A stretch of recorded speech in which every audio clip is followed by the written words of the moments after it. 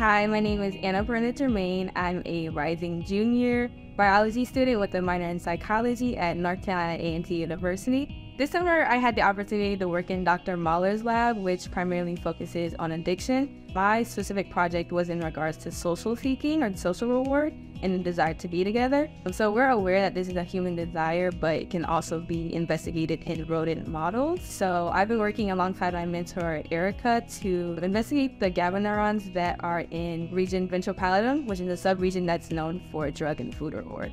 But we're interested in seeing if this region is also significant for social seeking. I'm most excited about the process that comes before actually analyzing the brain images. So in our case, it's the process that goes into immunohistochemistry, like the brain tissue mounting, brain slicing. I think a lot of the hands-on work is super cool. And I'm also super excited to investigate like the sex differences in the data that we're receiving. My favorite part of the summer outside of lab is exploring California with my cohort. I think specifically July 4th, we saw fireworks on Newport Beach or Black Bay, and it was so cute. It was like the best time ever. So. Hi, my name is Erica, and I am now a PhD candidate in the Mahler lab, entering my 4th year. And the lab focuses a lot on addiction, but I'm actually really interested in social reward. So my project has been looking at how the ventral pallidum is involved in social desires and looking to stimulate GABA neurons and working in human genetics to manipulate the behaviors and see how the GABA neurons actually influence this desire to be together.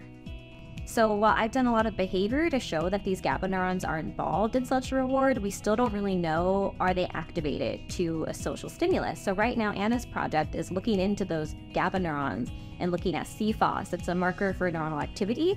And so she's quantifying, is there CFOS, is there neuronal activity in these VP GABA neurons when the animal is exposed to a partner or in isolation?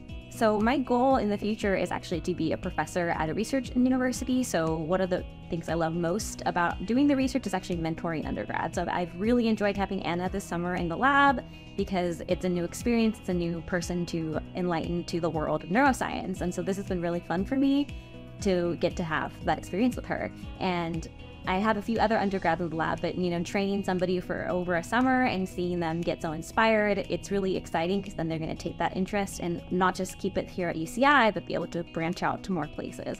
So it's been a really rewarding experience for me and hopefully for her too. I'm Dr. Stephen Mahler, a professor in the Department of Neurobiology and Behavior here at UCI, and also the director of the Irvine Center for Addiction Neuroscience. Our lab is really interested in how addiction works in the brain. So this is a really devastating disorder a lot of people experience, and we really don't know a whole lot about how this actually happens in the brain. So the goal of our lab is to try to understand what are the factors that contribute to whether one develops an addiction or not, and what can we do about these addictions once they do develop. And so Anna's project has been looking at a relatively understudied feature of this disorder, which is changes in social behavior, where we can really explore the mechanisms in the brain that are occurring during the process of addiction and how social factors influence that. Do we have the similar brain substrates of social reward and drug rewards, for example? These are the kinds of questions that Anna's looking at by looking at neural activity in these animals that are undergoing these tasks at the intersection of social behavior and addiction. In the Mahler lab, we have a lot of undergraduate students come through our lab, both during the school year as well as through a variety of summer research programs, including this HBCU collaboration with UC that Dr. Yasa has brought to our university. It's been a fantastic program. We've participated for the last 3 years. Erica's had a really great time working with Anna this summer. She is very interested in mentoring students. It's been a treat to have Anna with us, and we look forward to the last few weeks we have this summer.